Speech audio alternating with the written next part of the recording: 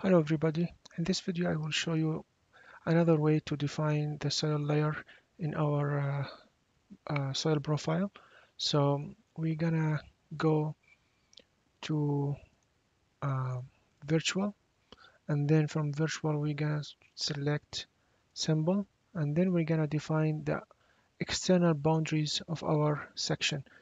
So an x minimum is gonna be 0, the maximum of x is gonna be 1000. The minimum value of y 0, the maximum value of y is 500. We click OK, and then we click on OK, execute. So now we generate the external boundaries of the section that we have.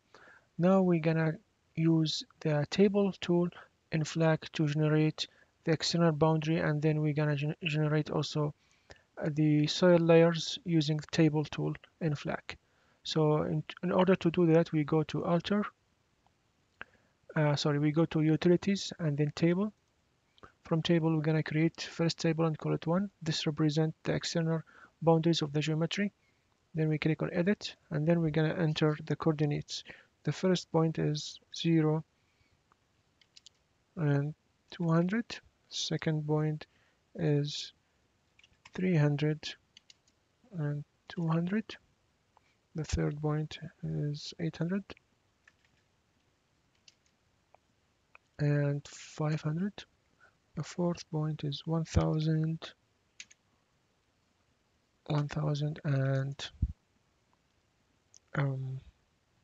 500. Okay. If you made mistake, you just right click and you can modify the coordinates of the points that you just entered. Once you are good with that, we go to another point or another table. We can create another table that represent the interface between two materials. So we're going to call this table 2, and then we click on edit and enter the coordinates of the interface. So it's going to be 0, 100, and then 1000 and 100. Click OK. So we define this line which represent the interface between two materials. Click OK. We can show them here. So you see, if you click on tables, you can see this is table 1 here, represent the external boundary, and this is written table 2, which is this line. So now we're gonna call these lines. How to do that? We go to alter, and then from alter we go to shape, and then from shape we choose table, and then click on table 1 and then generate, and click on table 2, generate, click on execute. So now we generated these two lines. If we want to get rid of this area, we click on material, assign, null. You can do it by rectangle, or we just can choose region and just get rid of the whole thing by one click. Click execute. If we click on zones and region, you see that we have two regions.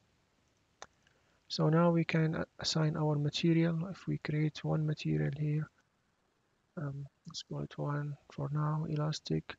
This is 1E6, 5.25. Let's create another material, elastic 2, 2E7. That's fine. If we assign the first material here, second material here, click on execute, and now you see that we assign two different materials to two different regions. We have defined two materials. The first material, if we go to the record, we have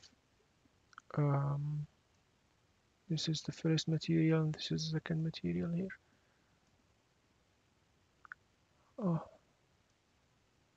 And here we define the tables. You can define the tables here and generate also. In the coming videos, I'm gonna show you how to do this actually using the fish language instead of using the interface in FLAC. So now we go to the next step. in situ. We apply the boundary condition. We're gonna fix it at this line here, both x and y. We can fix this only in x, and this is only in x. We click on execute. We can find the mesh actually if you want to make it finer. That's fine. And then we go to settings, gravity, set our gravity, and then run, solve. Oh, we didn't define our um, density in the second material. So we click on user to edit. We put a number here. So now we defined, now it's ready to solve. Uh, we didn't define this first material maybe. Yep. Okay. Run, solve, done. So we go to plot. We click on the end balance almost zero. It's fine. So we go to model if we want to see the total stress.